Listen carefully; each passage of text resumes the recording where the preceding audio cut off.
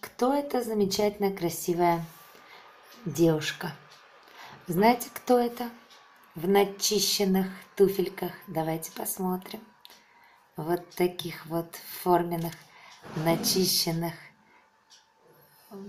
Такая скромная и очень-очень симпатичная. Узнаете, дорогие мои? А это королева Елизавета II. Вы знаете, что королева, она является первой и единственной женщиной королевской семьи, которая служила в армии.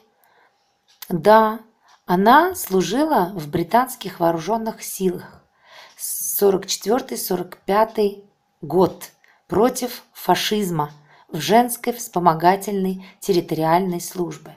Вот уж кто действительно не со смешными приклеенными наградами, выдуманными кителями, которые ходят в искусственных, придуманных каких-то там, я не знаю, китель генерала или китель полковника, там женщина одна, всякие вымышленные, скажем так, ветераны. Да, мы знаем, вот поймали недавно 3 ветеранов, которые переодетые были, клоуны, в общем, короче говоря, 37-го года рождения, 39-го года рождения, там 42-го, по-моему. То есть вот такие вот ветераны переодетые. Так вот, я хочу сказать о королеве Елизаветы II. Эта женщина являлась участником Второй мировой войны и реально была в женской вспомогательной территориальной, эта часть так называлась, служба, женская вспомогательная территориальная служба.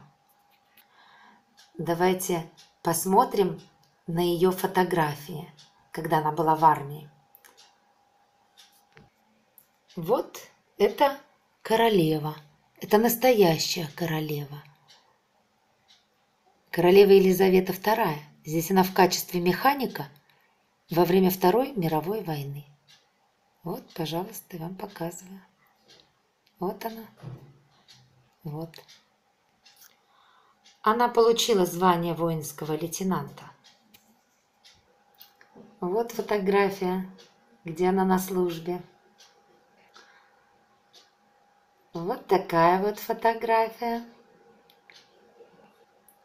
Интересно, что она до сих пор любит водить машину. Вот тут она также сама за рулем. Ну а к чему я все это веду? Мы знаем, что скоро будет свадьба. И мы видим невесту Гарри, принца Гарри. Это младший внук королевы Елизаветы II. Вот он на этой девушке женится, кто еще не знает. Вот. И вы знаете, что родственники невесты принца Гарри, я уже рассказывала, если вам интересно, внизу будут ссылочки, посмотрите. Они настолько мешают вот Мэг войти в королевскую семью, что просто нет слов. Они делают все возможное, чтобы помолвка актрисы с наследником престола так и не состоялась.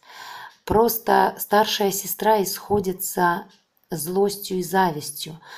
Также и брат ее. А у сестры, у старшей, есть дочь, то есть племянница вот этой Мэгги. Племянница девушки пишет о ней книгу разоблачений. Мама уже написала, то есть сестра.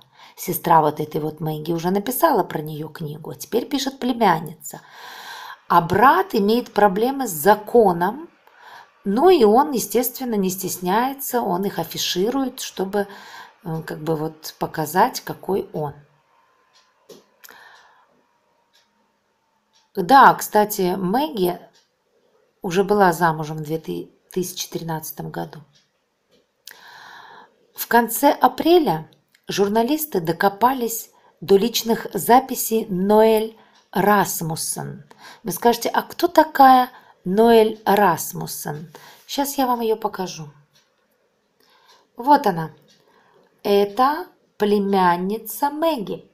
То есть это ее родной сестры дочка. Меган. Меган – это невеста Гарри, принца. А вот эта девочка – ее племянница. Ее родной сестры дочь. Посмотрите на нее внимательно. Ее зовут Ноэль Расмуссен. Это дочь сестры Меган, да, по отцу. Мы все знаем, что у Меган мама афроамериканка, а отец европеец, ирландец. Но он американского происхождения, он из Америки, Соединенных Штатов Америки. Вот такая смешанная семья. И вот эта вот племянница от ее отца первого брака, то есть от сестры по отцу, родной сестры, да? И вот нашли составленную вот этой барышней анкету для вступления в партию, которую она намерена создать, когда ее возраст позволит. Доверьтесь мне и примите меня в качестве лидера третьей нацистской организации. Вот эта вот девочка пишет в декларации за подписью «Ноэль Гитлер». Представляете?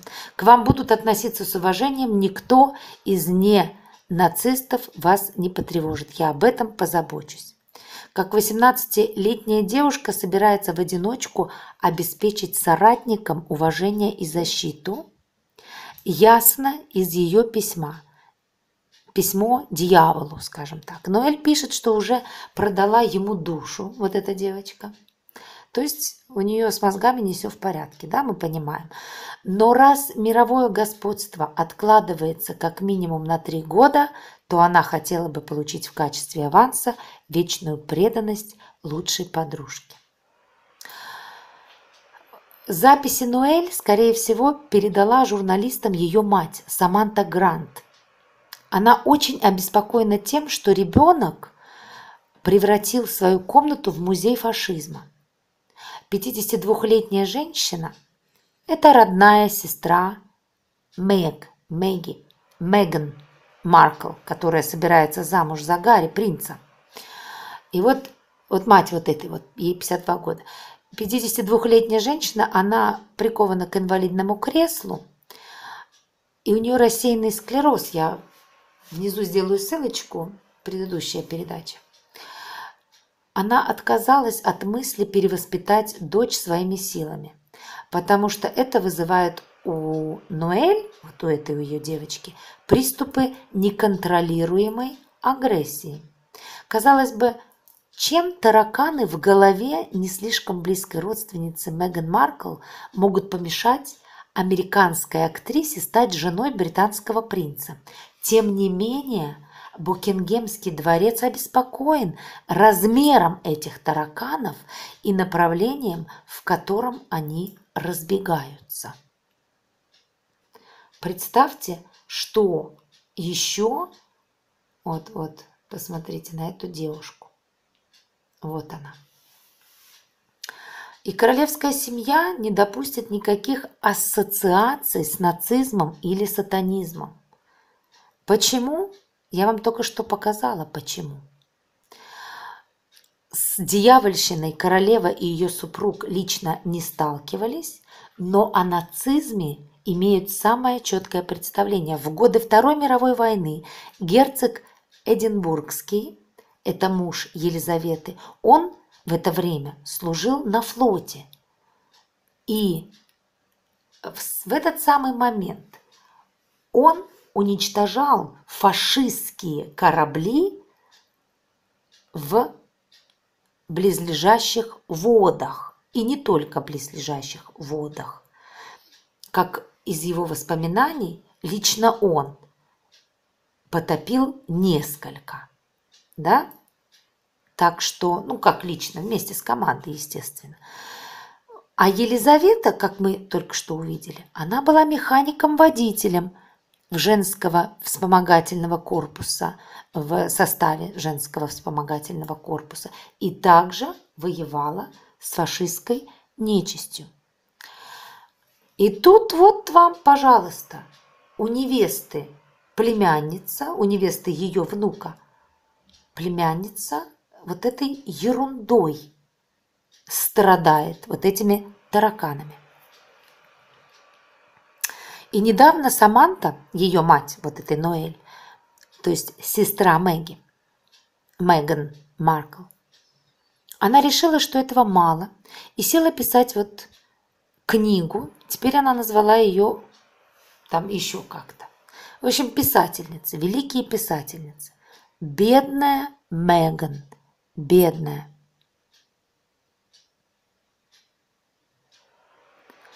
Вот с такими вариантами сталкиваются принцы перед свадьбой, когда сестры, братья, племянницы, все подряд пытаются помешать младшей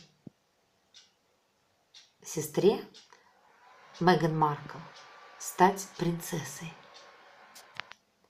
Но мне все-таки кажется, что Бог поспешествует им.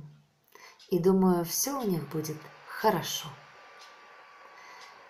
Но это еще не все, потому что еще много-много интересных фактов, которые выкладывают каждый день. Представьте себе, перед свадьбой каждый день ее родственники для того, чтобы помешать. Но 19-е скоро, так что ждите, до новых встреч. А я люблю вас, и будьте благословенны вы и ваши близкие. И дай Бог, чтобы ваши родственники были к вам добры. Пока-пока.